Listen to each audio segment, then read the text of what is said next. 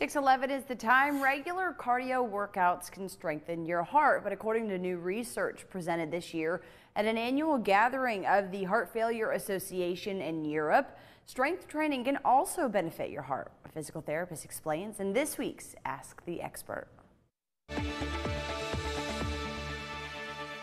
When it comes to your cardiovascular health, muscle strength is more important than once realized. So I think when we think of cardiovascular health, we often think about doing cardio, getting on the treadmill, walking, jogging, but a lot of research is coming out that shows that strength training actually plays a huge role in cardiovascular health. Scott Carley, a physical therapist, says those with strength training as part of their workout routine are bouncing back quicker after a heart attack or stroke. We are seeing a lot of just better outcomes. People are getting healthier or back to their previous status after a cardiovascular issue quicker than if they didn't do strength training. Carley says strength training can include lifting weights, but also doing squats, doing lunges, anything to work on muscular strengthening.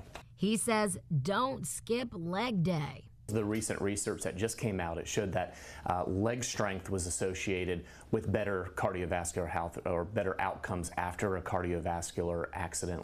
Carley says joining a gym is a great idea if you're looking to work with a trainer, but you can also improve muscle strength at home. You don't even need equipment at home. You can do squats, lunges, grab some resistance band or free weights. But if you are brand new to this type of exercise, check in with your doctor first. The number one thing is make sure that your healthcare provider has cleared you and that you're safe to enter any type of exercise. Once you're cleared, you also may want to meet with a physical therapist to go over the best strength training exercises for you.